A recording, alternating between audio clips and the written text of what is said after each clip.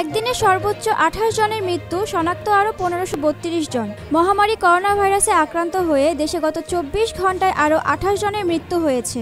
এতে করোনায় মৃতের সংখ্যা বেড়ে দাঁড়ালো ৪৮০ জনে। একই সময়ে করোনায় আক্রান্ত হিসেবে শনাক্ত হয়েছে আরও ১৫৩২ জন। এতে এখন পর্যন্ত আক্রান্তের সংখ্যা ৩৩,৬১০ জন। রোববার ২৮ মে দুপুরে স্বাস্থ্য অধিদপ্তরের করোনা ভাইরাস বিষয়ক নিয়মিত হেলথ বুলেটিনে এ তথ্য জানানো হয়। বুলেটিন উপস্থাপন করেন অধিদপ্তরের অতিরিক্ত মহাপরিচালক অধ্যাপক ডাক্তার নাসিমা সুলতানা। তিনি ৪৭টি ল্যাবে নমুনা পরীক্ষার তথ্য তুলে ধরে জানান, করোনা ভাইরাস শনাক্তে গত ২৪ ঘন্টায় আরও ৯,১৮৪টি নমুনা সংগ্রহ করা হয়। পরীক্ষা করা হয় ৮,৯০৯টি নমুনা।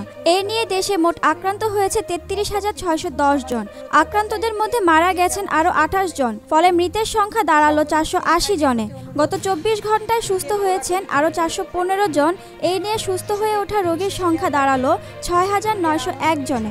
রোববারের বুলেটিনে বলা হয়, করোনা রোগী শনাক্ত বিবেচনায় সুস্থতার হার ২০.৫৩% এবং মৃত্যুর হার ১.৪৩%। গত ২৪ ঘন্টায় আইসোলেশনে নেওয়া হয়েছে আরও ২৫৩ জনকে এবং বর্তমানে আইসোলেশনে রয়েছে ৪,৪৪৬ জন।